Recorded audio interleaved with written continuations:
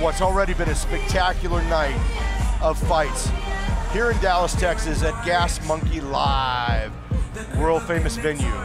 Packed house, front to back, over 3,000 people packed in here.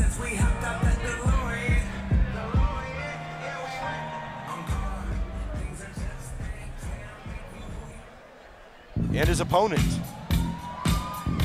somebody that we're quite familiar with. He's fought for XKO many. And gentlemen, we are set for 3 rounds of fighting action in the XKO featherweight division. This fight is being brought to you by Hooters. And now, introducing first, fighting out of the next bank, blue corner, trained in MMA. He stands 6 feet, 1 inch tall, weighing in 146 pounds, with 5 victories and 3 defeats, representing 1 Brazilian Jiu-Jitsu and classic fight team.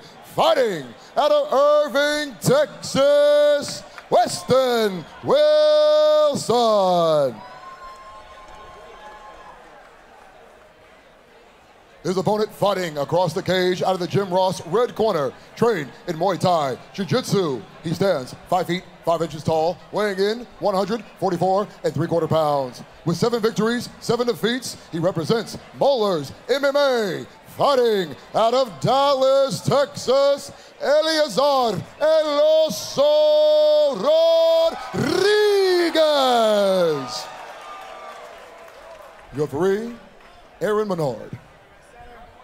All right, guys, no rules in the back. Protect yourself at all times. Obey my commands at all times. Touch gloves.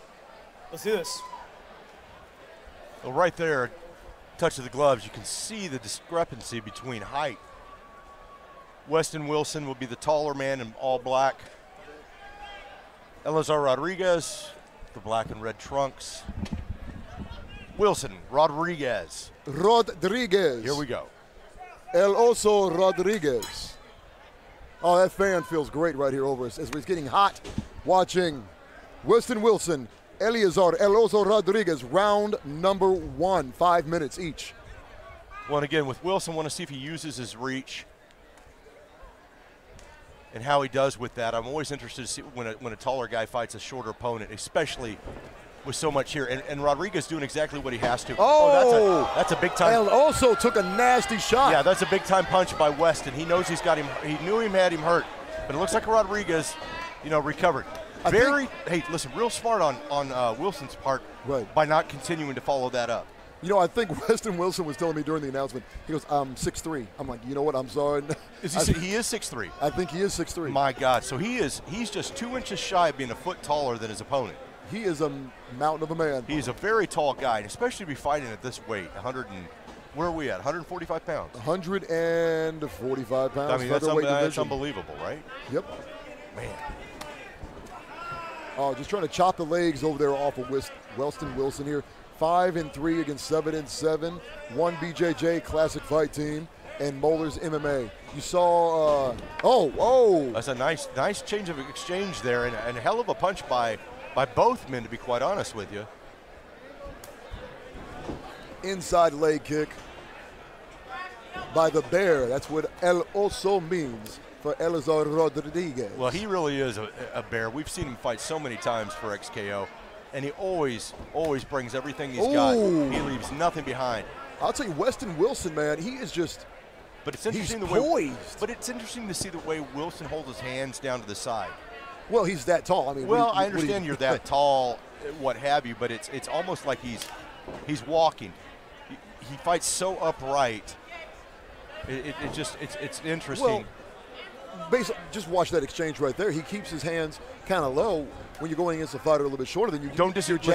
Your jab is already there. Don't disagree, but the other end of that is that when you're that tall and you are punching down like that on a shorter opponent, you need a little bit of a wider base, because what Rodriguez has been having luck with was knocking him off balance. Right.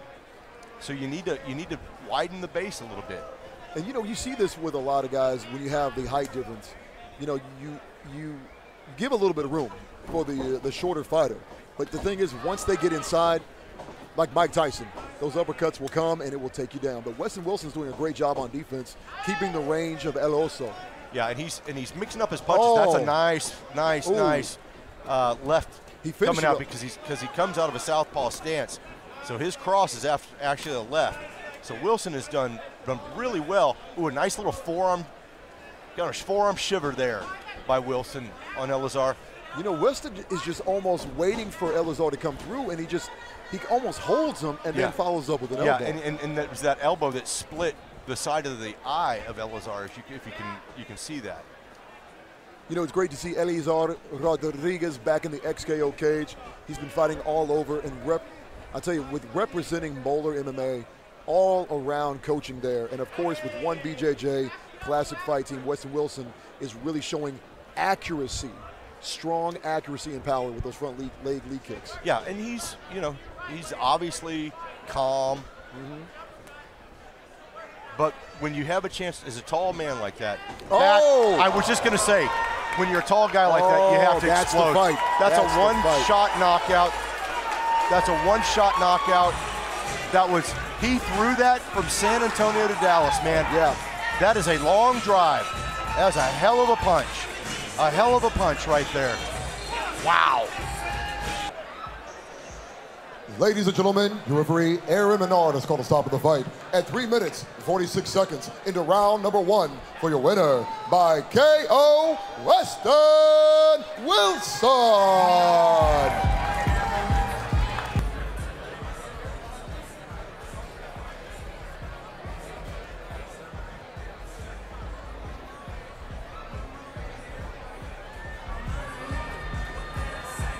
All right, my best Joe Rogan. We're here with your winner, Westin Wilson. Westin.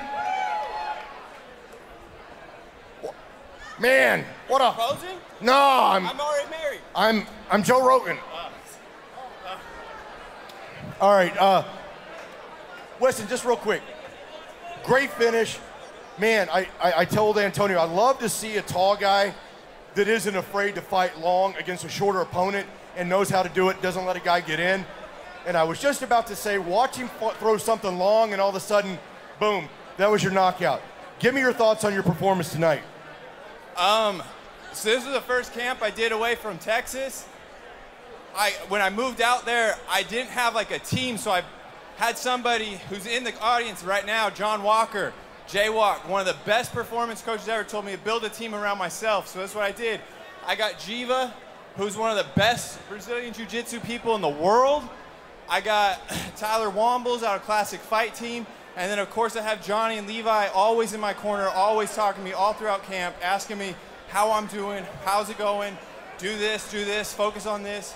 So I had a killer team preparing me for this. And it showed. Did it not show? Left hand, one punch, knockout. That's what's up. Now, you're originally from Washington, right? No, I'm not. I'm originally from California. I was born in California. We moved around a lot. My dad worked for the DEA, drug enforcement, so it moved us all around the country in Brazil and other things. So that's how I got into MMA, was moving to Brazil in high school. My dad told me since I couldn't wrestle, he'd let me do MMA, and that's my first taste, was in high school. Well, listen, we're great seeing your performance. It's a pleasure meeting you. Love to see you again. One more time for your winner, Mr. Westin Wilson. WW right there.